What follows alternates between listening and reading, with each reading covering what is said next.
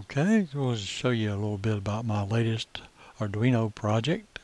This is using a 65K OLED with the Arduino Uno and SD RAM module, and the display is a 96 pixel by 64 pixel high color display, and I've got approximately 85 images loaded on that. I'm going to do a reset and we can see where it starts. This is some pictures that I've got from Star Trek. Seeing a little distortion on the screen from the camera. However, it's due to the synchronization of the camera and the LCD display. The display itself does not show any lines or any kind of distortion. So I thought you might be interested in this. It's a little slideshow program. It's basically Lady Ada's code from Adafruit, using her libraries and everything. And I did make a few lines addition to it to pull up these files off the MicroSD card and display them on this display. As you can see, it's doing a pretty good job. It's basically a proof of concept and something could be used in various situations. But anyway, this was done with the 65K full color card, and this card has a 1331 display controller on it. The cheapest OLED display display yet actually is the monitor itself, or the material itself without a driver. Those are pretty cheap. When you add the additional circuitry and a display driver, it drives the price up a bit. This card was like $11. Also, you can get one of these cards from Adafruit with a built-in MicroSD card on it. It's a little more expensive, but you don't have to have the external card, which is a big plus. The next level up, you can go to something like 4D Systems, which actually has a intelligent controller on board instead of just a simple display controller, and it provides like instant changes between images, and also can even play video. But it's a substantially more expensive product than what this one was. So anyway, I thought people might be interested in it. Thought I'd make this available if anyone is interested in it. I'm going to have a link with the code, the schematic, the wiring diagram, and any other information that you might need to build this thing up. Hope you enjoy. Thanks.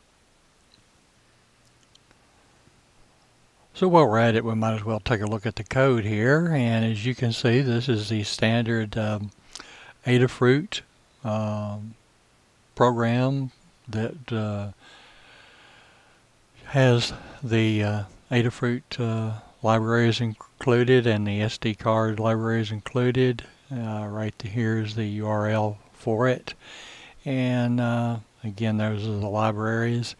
If you scroll down, you see here's the pins that are the default. Now some of these can be changed, but this is basically in the default configuration as provided by Lady Ada, and I went in and added a few lines to pull up these Star Trek files. The name of the Star Trek files is TOS- with file names 1 through 84, and as you can see there, that code is designed to pull that up with the prefix of TOS-, the file number, and the .bmp extension. and then display them on the screen. As you can see, it scrolling, continuing to scroll on the other side of the screen there. But anyway, this is how it was done, and I also will go ahead and put up the schematic and wiring diagram. Alright, and here we have the wiring diagram for the SPI connections for the 65K OLED 1331 with the MicroSD module for the Arduino, showing the Arduino Uno, which is the one I was using in the video. The SPI OLED 64K controller module, and the Caltex, I'm not sure exactly how that is pronounced, MicroSD RAM module. And we're seeing at the top of the screen where we've got Arduino pins, ground and 5 volts, going to ground and 5 volts on the respective 2 cards. And then we've got pin 12, which is MISO, which is used for the output for the microSD card. And we got MOSI, which is the input for the video display and the RAM card.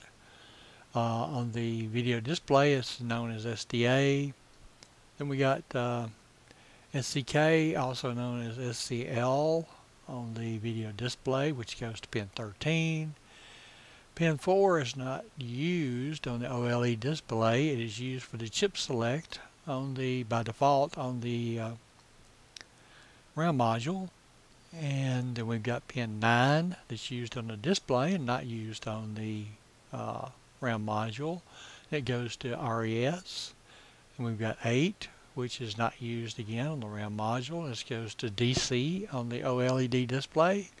And finally, we've got pin 10, which is clock, which is not used on the SD card and is used for the clock on the OLED 64K True Color display.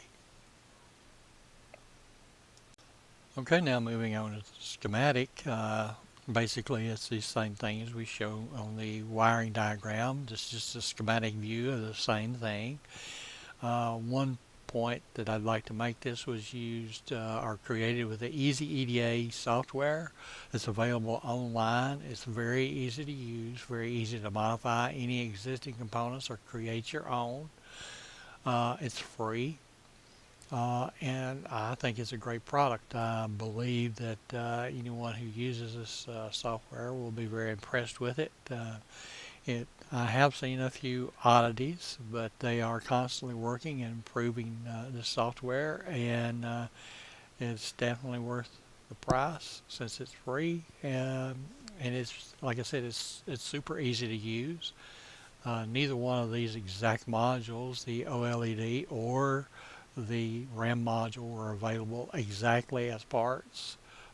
So it was easy to load similar parts in and modify them to make them exactly what I needed with the exact terminal designations and labeling that I needed to create the schematic. So anyway, if you're into schematic drawings, Easy EDA, check it out.